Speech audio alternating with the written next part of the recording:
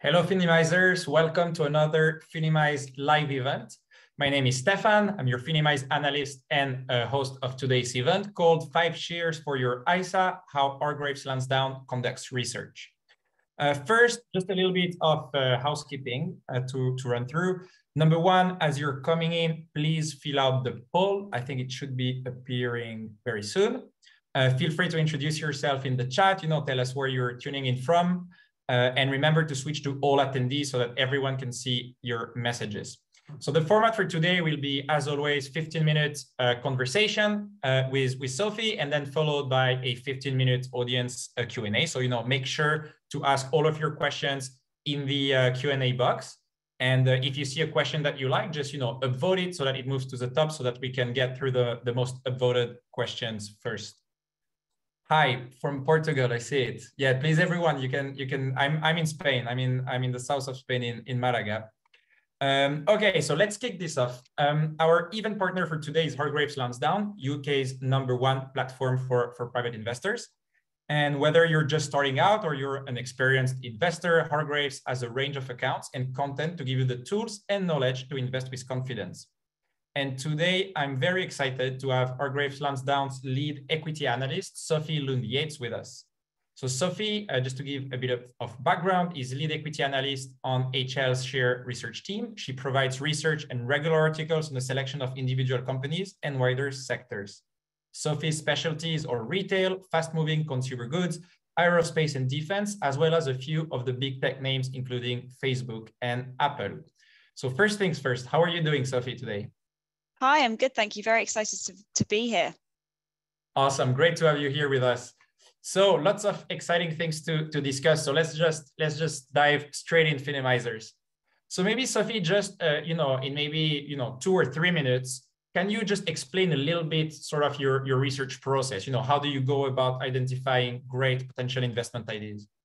Yeah, sure. This is obviously a particular challenge at the moment. There's so much noise going on, both in the markets and in the economy.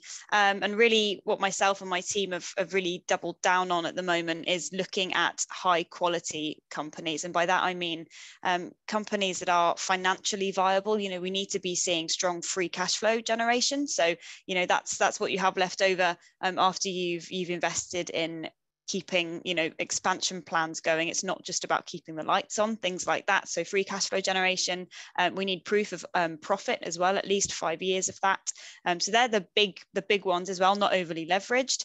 And then at the moment as well, what we'll do for campaigns like this 5 shares for an ISA that I'm going to be talking about today, we do a really broad kind of horizon scan. What is going on? What do we think are the biggest threats? So shockingly at the moment, that's inflation largely, as well as some other bits and bobs. But we'll do kind of a wider horizon scan, look at the biggest threats, and then work out what we think the best defenses are against those threats, and which companies hopefully have the best defenses against it. Awesome. A very short and punchy answer. I like it. I like it a lot. And I'm sure our Finimizers do it too.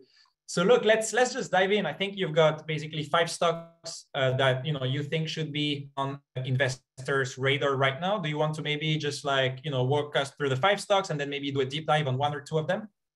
Yeah, sure. So I mean, what I should start off by saying as well is that I'll be covering, I have a bit of a presentation here, so I'll be going through 3 of the stocks, hopefully, if time allows. I'll keep an eye on that. And also what I do need to say, just a bit of housekeeping as well, is that nothing that I say today is personal advice or a recommendation to buy, sell, or hold any investment.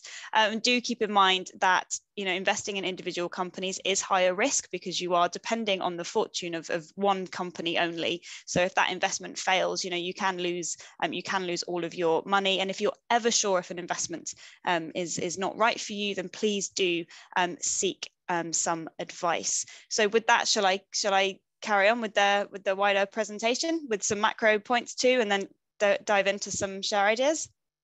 Let's do it. Let's do it. Okay.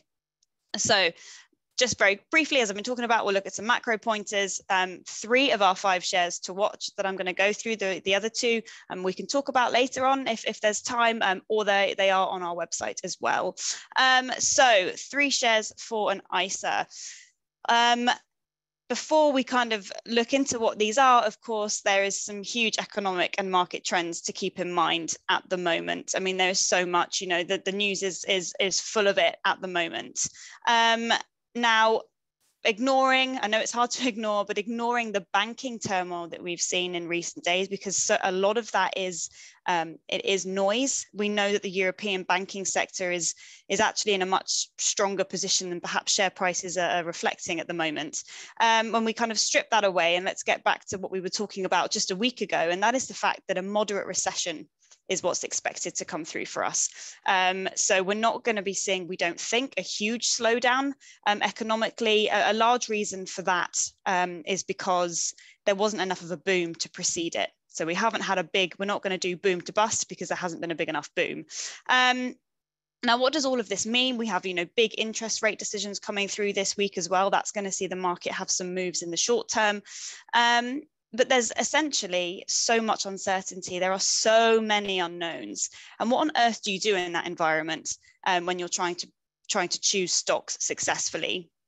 So one of the main things that you can do is look at companies that generate more reliable revenue streams. So there's a few things that can fall into this category, but one of the biggest is going to be companies that offer essential services. And the more you think about this, the more you can think of. There are a couple of examples that I'll be going through in a minute, but these are things that either individuals, companies, or corporations can't live without. It gives you a little bit more reliability. You should never, ever ignore balance sheets. And I know that sounds boring, and people have probably said that to you before, but it's really important at the moment. Okay, so recessions or downturns or slumps don't kill companies, debt does. So really keep an eye on that as well. I think just another really interesting point at the moment is that Europe and the UK have below average valuations. So a lot of that is coming from the weakness in the banking stocks that's kind of spread to these regions, or share prices, I should say, rather than weaknesses in the actual stocks themselves. Now, I think that's pretty compelling. Obviously, we know that the UK and Europe have got a large exposure to financials, so that's partly why. But this dynamic was happening before the Credit Suisse situation. So I just think that's an interesting thing to keep in mind. Looking over to the US, at the end of Q4, we saw some cracks in cloud computing coming through. Now, I'm not saying things in cloud computing are falling off a cliff, but it is slowing down, and this does have implications for a lot of big tech. So that's just really kind of the headline main things to be thinking about at the moment. Now, with all of this going on, swirling around, and the fact that you look at the scale of the investable universe, you know, there are over 58,000 publicly listed companies in the world.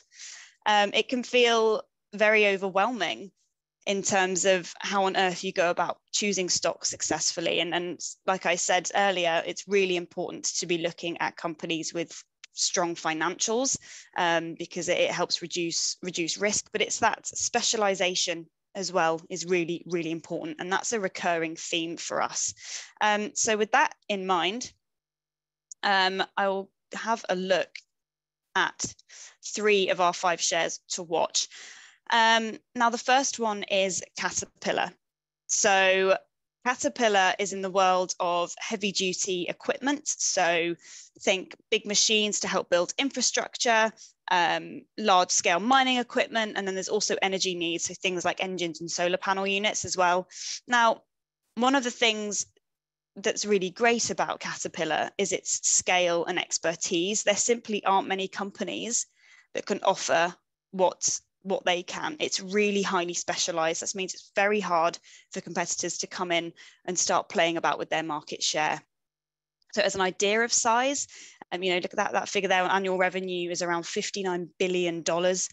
And the other thing to keep in mind as well is that as much as there are benefits to all business areas, it's infrastructure that's really interesting. And a big reason for that is a core customer is government, particularly the US government, and that is a high caliber customer to have. And also there are growth opportunities when you consider that China is reopening and what this could mean for industrial style demand as well. Now, when you're highly specialized and you're offering an essential service, that feeds into your ability to pay a dividend. You can see here with the exception of 2022, and please bear in mind those green bars are our estimates as well. The dividend track record here, it looks, really quite promising. As always, please keep in mind that no dividend is ever guaranteed. So yeah, Caterpillar, I think really quite exciting prospects there. Plus, they've just got a lot of really cool trucks, which I happen to admire as well. So, secondly, at second of the third of the 5 that I'll be looking at today is ASML, which is Netherlands based. Now, I mean, we always say that it's a good idea to invest with the long term in mind, and that's especially true when looking at an ISA, investing. Now, ASML, as I said, is Netherlands based. It's a market leader in lithography machines, which sounds like horrible jargon, but it's machines used to make every type of semiconductor chip. So without these, you wouldn't have the chips that power the latest phones, computers, or cars.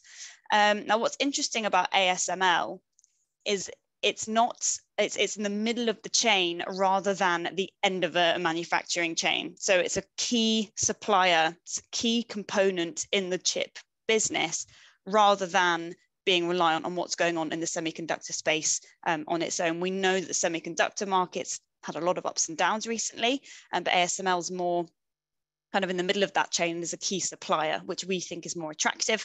And again, it comes down to this idea of very, very high levels of specialization, really high barriers to entry. The research and development spend, the research itself took decades to get these machines where they were, and just phenomenally expensive as well.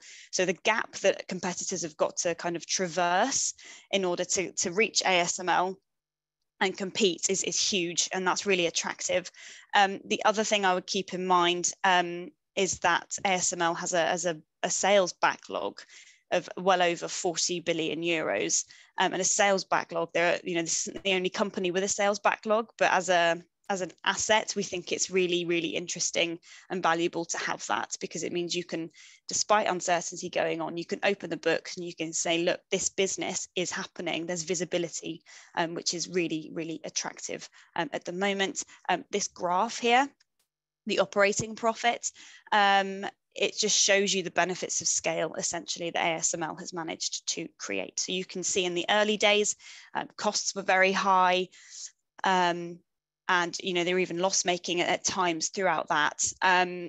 But actually, as they've built scale, those operating profits have obviously moved in a certain direction. Please remember that past performance is not a guide to the future. Now, third and final one for today will be good news for any luxury fans out there. So LVMH, a lot of you will have heard of LVMH. It's a phenomenally massive company. It's the result of a merger between Louis Vuitton and Moet Hennessy in 1987. And there are over 70 luxury brands within the portfolio, some of which you can see on the screen here. The obvious one, Louis Vuitton, but there's Dior, Tiffany, Bulgari, Celine, Sephora, absolutely loads. And there are a few things to keep in mind here. Which is that luxury customers are simply more resilient. They aren't affected by economic ups and downs. A cost of living crisis doesn't really hit the same way for these clients. And being able to charge higher price points feeds directly into more comfortable operating margins. They are in the high 20s, which is obviously really quite comfortable. And also, when we're looking at kind of growth opportunities as well, China reopening is very important. And the reason for that is because it's not just more people spending within China, but it's also Chinese customers who travel and then spend in Europe. And that's a really significant part of the business as well. So in terms of risks, and this goes for all 3 of the stocks that I've spoken about today, particularly Caterpillar as well, Caterpillar, LVMH, Caterpillar and ASML, they would be exposed to to a sharp economic downturn, that will affect them. So keep that risk in mind. Also with all three stocks that I've talked about today, LVMH certainly no exception to this. Something that really needs to be considered is the valuation. Value is very different to price. And when we look at the valuations of these stocks, they certainly aren't in value territory. And while that can be a mark of confidence from the market, it does increase the risks of ups and downs as well. So just do keep that in mind. No investment is risk-free, and it's important to understand some of the specific risk drivers as well. And just while I'm on the topic, sorry to hop back and forth, but something just to keep in mind, just because it's interesting as well for ASML, those machines I was talking about that they specialize in, they have up to 100,000 different parts in one of those machines that they're making. So that is just phenomenal. It gives you an idea of that scale and complexity I was talking about, but it also can increase risk because if they struggle to source just one of those items, then you can lead into production delays as well, which would obviously cause probably some short-term wobbles in the share price. I appreciate this is a whistle-stop tour, so we can always dig into this later on. But just before I do sign off, the reason I'm talking today about investing in your ISA is because the tax year end is approaching, as a lot of you will know. And if you don't use up your tax-free allowance and put it in that kind of tax efficient wrapper before the end of the tax year, then you miss out on that allowance. So 3 reasons really I would say to invest in a stocks and shares ISA for those of you that don't already or who are on the fence. There's no tax to pay on UK income, no capital gains tax, and it's a tax return time saver essentially as well. So anything within the stocks and shares ISA doesn't need to be included on a tax return. So there's some QR codes there if you want to kind of screenshot and save this for later. That's not a problem at all. And I will leave these important investment notes up as well for you to have a read through, please. And other than that, thank you for listening to that whistle stop tour. Thanks a lot, Sophie. Okay, so now we have time for the questions. So let me open the questions with the most upvote. So the first one is, which metrics in the balance sheet should be evaluated or assessed? Yeah, it's a great question. Hopefully I'm not sharing anymore. That's successful. So there are a couple of things you can look at there. I could do a whole hour on the balance sheet, but I think I'd lose most of you because a lot of you probably wouldn't find it as interesting as I do. But the most important thing to consider would be your net debt figure. Now, there are a few ways that you can calculate this. A lot of companies also will give you a net debt, or rather a net cash position in their own commentary somewhere in their results. But it's always helpful to actually look at it yourself, because sometimes management teams, they are going to adjust this away or do this, do that. Look at the balance sheet yourself. So what you really want to look at is current assets. So that's your cash. And in particularly for, I would say, your large cap US companies, you want to look at cash equivalents. So that's marketable securities that can be easily turned into cash. And then from that figure that you have, you want to deduct liabilities as well. I would look at that with your long-term and short-term. There are lots of different types of debt that are listed there, but the one that you want to look at for this figure is something it'll be called something like bank borrowings or current liabilities. It'll be something like that on there. And you want to compare that net debt figure or net cash, if they do in fact have more cash than they do liabilities.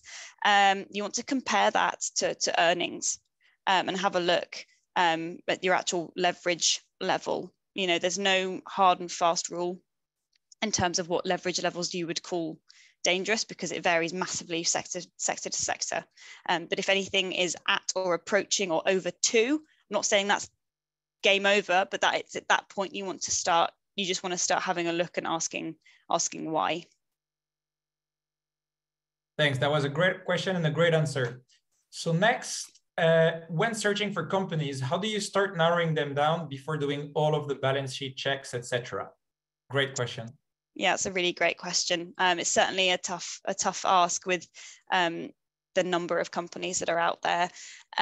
Lots of people do it differently. The way that my team do it and the way that I would suggest is, like I said, so if you do a sweep, do a scan, you know, what's going on at the moment in the world.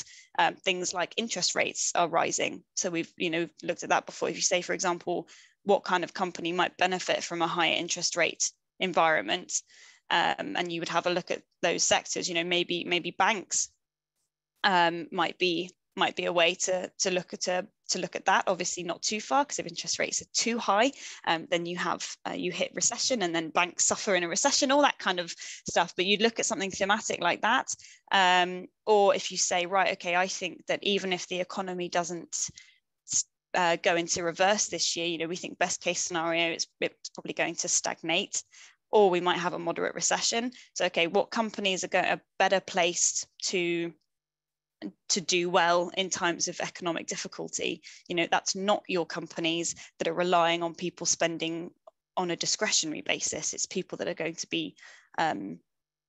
be supplying essential or non-negotiable or luxury goods in our opinion. So work backwards from that. So have a look at scan the horizon. What are the biggest threats and opportunities coming through? Which companies therefore could be placed to sort that out? And then you want to look at the financials and whittle it down further. Great questions. Next one, you mentioned that ASML are in the early/middle stage of the supply chain in the semiconductor sector. What are the main factors that keep it from being affected by the challenges of the semiconductor market? Yeah, sure. It's a great question. So it's like when you think of any major supply chain, you know, if you are the end game, you're the person selling that thing, and you might see demand fluctuate, or there's issues with you know, we saw the manufacturing processes in China that were quite challenging. By being the middle of that chain, particularly these very specialized machines, the demand simply is not affected in the same way. And the reason for that is that people need what they are selling. They need it. So they know that as and when things loosen up, and that demand comes back through again, they can't have been on the back foot and not place those orders. So that kind of helps to smooth things out.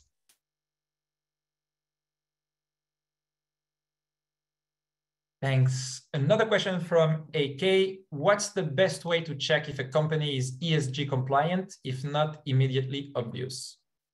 Yeah, sure. It's obviously of growing importance to clients and investors more generally, and rightly so. There's a couple of ways you can do that. Companies are by and large now a lot more transparent. I'm not saying everybody's perfect, but they are a lot more transparent at what they are doing on an ESG basis and how they're scoring against certain frameworks as well. So I'd say always have a look at their annual report, or a lot of them should, you know, they'll have a sustainability report, and read that with a fine tooth comb. Feel free to read it with a cynical hat on and actually dig into what they're saying and what they're doing. You know, if they said they were going to deliver something 10 years ago or 5 years ago, probably more realistic, how are they actually tracking on that? Are they still talking about it? Are they being granular? Are they giving you the information that you want? And then there is also other access to things if you'd like it, things like Sustainalytics as well, is a really excellent data provider on that side of things as well. But you know, half the problem with ESG, it's getting a lot better. We know that the data is quite fragmented, and there's a lot of voices in the room. So I think a big step that you can take is reading that sustainability report yourself, and then, you know, make your own opinion on what you think, if they're doing what they said they were going to do. Thanks, Sophie. Thanks for the presentation, very useful. Why is ASML forecast to have consistent high year-on-year operating profit growth from 2023 to 2025? Sorry, the line went a bit dodgy then. Could you repeat that for me? So essentially, why is ASML forecasted to have consistent high consistently high year-on-year operating profit growth from 2023 to 2025? Yeah, sure. So first things first, it's really important to keep in mind that they are estimates. So, we don't know for sure that that's going to happen. That was data compiled by Refinitiv Icon for anyone interested. I think a big reason for it is that notion of operating leverage that I was talking about. So the benefits of scale. So now that they have built the infrastructure that was very, very expensive to set up, essentially each new good that you put through that network, that manufacturing process, a lot more of it can drop through to profit because your per unit cost of using that infrastructure when more of it is rattling through reduces. And obviously there are indications, suggestions that actually that the chip market as well, demand is going to be even stronger than it has been for them. So as these things pick up, we see China reopening, all of that helpful stuff as well is going to feed into that side of things too. Awesome, thanks. How will current interest rates affect EPS for each of the companies mentioned in this webinar? Great question. So obviously that's going to depend a lot on what those interest rates are. It's very interesting because when you talk about ASML, for example, and you think, right, okay, it's a more growthy stock, and that's actually what's fallen out of favor recently. But actually, on an interesting basis, we're seeing treasury yields fall, and at that point we've seen a little bit in recent days. I don't know if this is going to continue, but it's definitely worth monitoring. What that's actually done is encourage investors towards growth stocks again in recent days because they're seeking income elsewhere. So I think that's a potentially interesting development, certainly not a guaranteed one, but interesting. Who else have I talked about? So LVMH as well, the higher interest rates really have quite a limited impact on LVMH. As I was saying, that you're worried about interest rates taking too much heat out of the economy, which will hurt consumer bases. But the truth is that really LVMH's core customer base aren't that affected by that. What I would say is LVMH does have quite a sizable debt pile.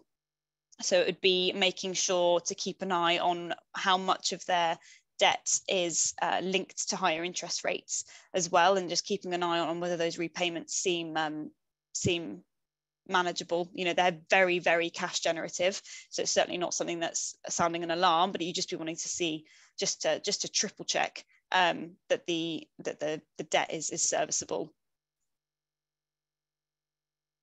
Okay, I think we have time for maybe one or two more. I'll be for quick. Companies with stable revenue streams, will growth of free cash flows be low? Is this a concern? Sorry, can you say that again? I'm so sorry. No, sorry. So for companies with stable revenue streams, will growth of free cash flows be low? Is this a concern? No, I don't. So what is free cash flow going to remain low because they have sustainable or more reliable revenue streams? Is that the question? I don't know, Sahil, do you want maybe to elaborate your answer? Maybe we can go with Mark's question while you elaborate your answer, and we go back to you. So then Mark is asking, what indicators would you look for to buy a share? What indicators would I look for? Again, this is very much dependent on your own risk appetite. So for me, I have kind of a medium risk appetite. So I want that evidence of financial strength, and especially free cash flow is so important.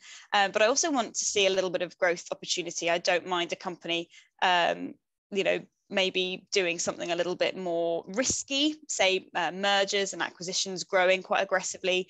But most importantly, and I know it's not the most fun thing, but I want a company that has actually got the financial frameworks in place that means it can weather ups and downs, because for me personally, that's where my risk appetite sits. And it doesn't mean that you have to give up growth. It just means that growth comes in drips and drabs, and you let compounding do the work over time, rather than trying to find something that's going to shoot for the moon and you're a much higher chance of volatility. Okay, and the last question, because I haven't heard any follow-up from Sahil, but Tom is asking a question that I would have thought that would be one of the first one to be asked, which is when investing in a new company, how do you determine how much cash you should allocate? What is a good entry strategy? As in your own personal money, how much you should spend? I think here it's also kind of how would you allocate amongst the different ideas and you know. I see what you mean. Right. Okay. Yes. So diversification really important. So you're absolutely right to be bringing up this idea that you should be spreading your cash into different areas. That's so important. Whether that's different product areas or different geographies, whatever it might be, different asset types. Again, it comes down to what your ultimate goal is. You know, looking at these, do you want something that's maybe a little bit riskier?